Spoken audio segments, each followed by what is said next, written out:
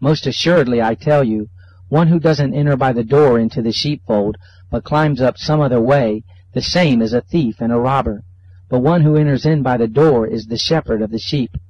The gatekeeper opens the gate for him, and the sheep listen to his voice. He calls his own sheep by name and leads them out.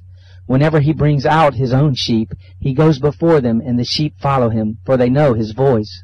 They will by no means follow a stranger, but will flee from him, for they don't know the voice of strangers. Jesus spoke this parable to them, but they didn't understand what he was telling them.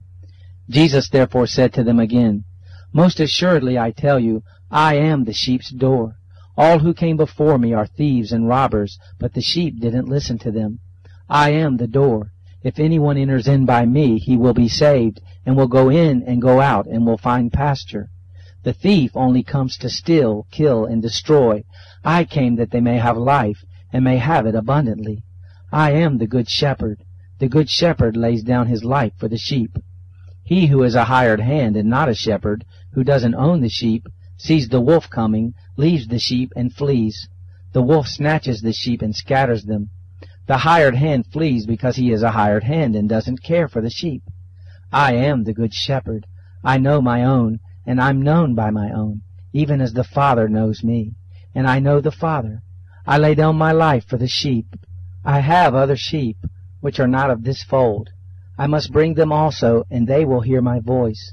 They will become one flock with one shepherd. Therefore the Father loves me, because I lay down my life, that I may take it again. No one takes it away from me, but I lay it down myself. I have power to lay it down, and I have power to take it again. I received this commandment from my Father. Therefore a division arose again among the Jews because of these words. Many of them said, He has a demon and is insane. Why do you listen to him? Others said, These are not the sayings of one possessed by a demon. It isn't possible for a demon to open the eyes of the blind, is it?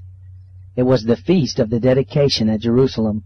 It was winter, and Jesus was walking in the temple in Solomon's porch. The Jews therefore came around him and said to him, How long will you hold us in suspense? If you are the Christ, tell us plainly. Jesus answered them, I told you, and you don't believe. The works that I do in my Father's name, these testify about me. But you don't believe, because you are not of my sheep, as I told you. My sheep hear my voice, and I know them, and they follow me. I give eternal life to them. They will never perish, and no one will snatch them out of my hand. My Father, who has given them to me, is greater than all. No one is able to snatch them out of my Father's hand. I and the Father are one. Therefore Jews took up stones again to stone him. Jesus answered them, I have shown you many good works from my Father. For which one of those works do you stone me? The Jews answered him, We don't stone you for a good work, but for blasphemy, because you, being a man, make yourself God. Jesus answered them, Isn't it written in your law, I said, you are gods? If he called them gods to whom the word of God came, and the scripture can't be broken, do you say of him whom the Father sanctified and sent into the world, You blaspheme, because I said, I am the Son of God? If I don't do the works of my Father, don't believe me.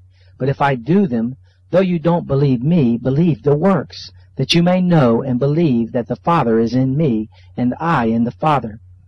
They sought again to seize him, and he went out of their hand.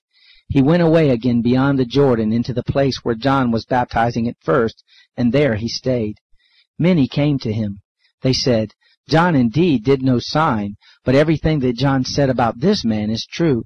Many believed in him there.